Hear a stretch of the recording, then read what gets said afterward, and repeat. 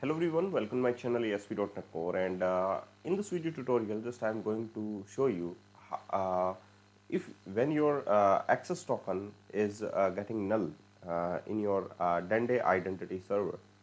So that is the simple thing. You can just get the token from the context from the web browser.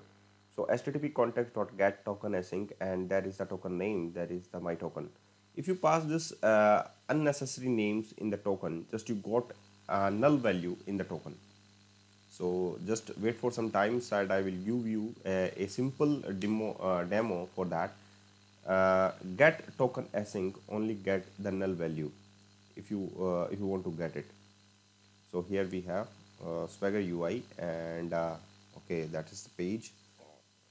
Okay, so just when we click on the login button, that token will be generated, and that access token is getting null like that. Okay, and just click on the login button and you will get the token is null right here. Okay, so debugging point is not created right here, and you will just log out again and log in here. Okay, and just click on the login button and you will get the token is null right at here, and you will see that the token is null.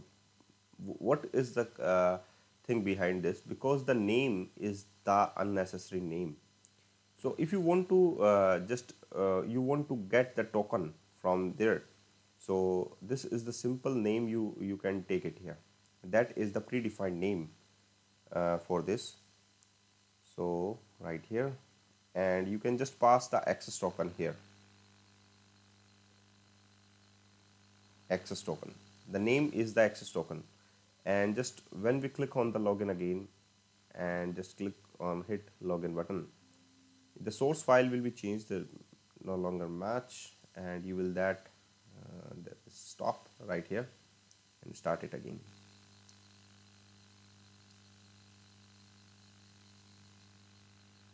And you will see that your access token will be received easily by their name access token.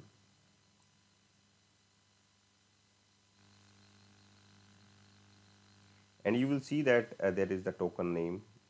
If you have, this is the token, that is the view, this is the token. Okay, so only take access token right at here. If you want to tag a token in a Duende identity server, then access underscore token name is required. Okay, so thank you very much for watching this video.